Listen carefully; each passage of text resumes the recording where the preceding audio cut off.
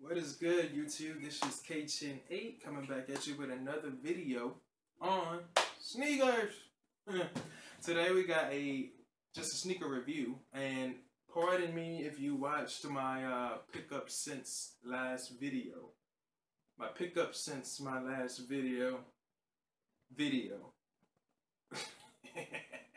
Then I got the same shirt on because I'm filming in the same day.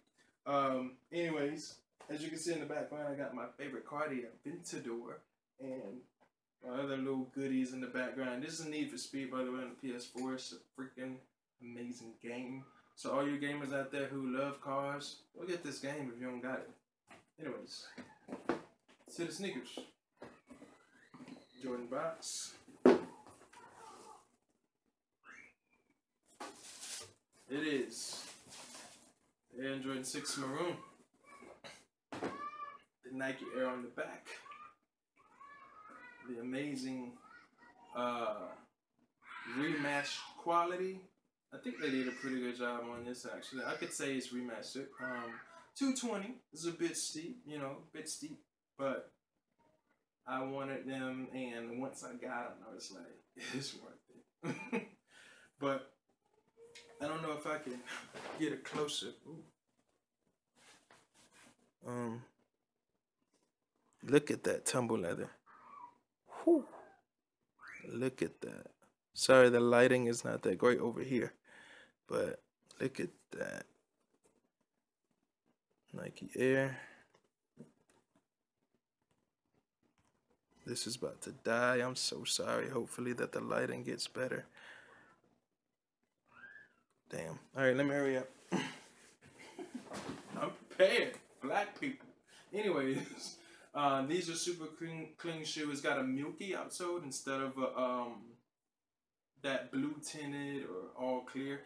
Reminds me of the 7210 outsole or even the KD7 eggnog.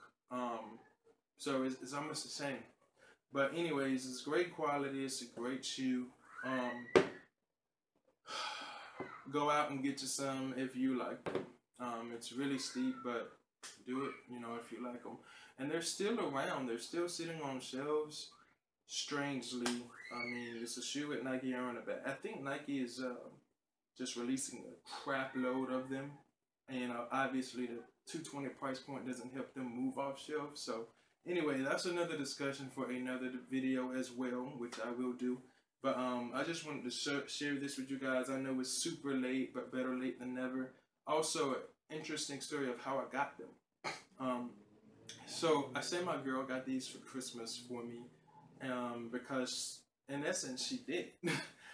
She actually copped a lot of things for me at Champ Sports, some of which I kept. I have, she got me a couple hoodies, a couple joggers, and stuff like that. And I knew that this shoe was not in my collection. It was still on shelves. So I was like, ding, light bulb, maybe I can take some of the stuff back and use it towards the shoe. So one day we were going out and I piled up all the stuff in the trunk. And then we got in the car and I looked over and I was like, babe, would you be mad if I took some of the stuff back that you got me to get the Maroon 6s? Because, you know, I want them a lot. And she was like, no, of course not. Where's your stuff? I was like, it's in the trunk. And then she was like, so you was just going to do it anyway, whether I said yes or no. And I said no. If you said no, I would have kept the stuff. But, you know, it kind of made me feel a little bad for, you know, exchanging it or whatever. But she's cool with it. She knows my love for sneakers, and she knows that I really like this shoe. She actually didn't like it, but when she saw it in hand at home, she said she was feeling it, kind of, so. But anyway, that's how I got them. I also had a $20 reward with those guys, and I put it with it. So I ended up spending $2.74, I think.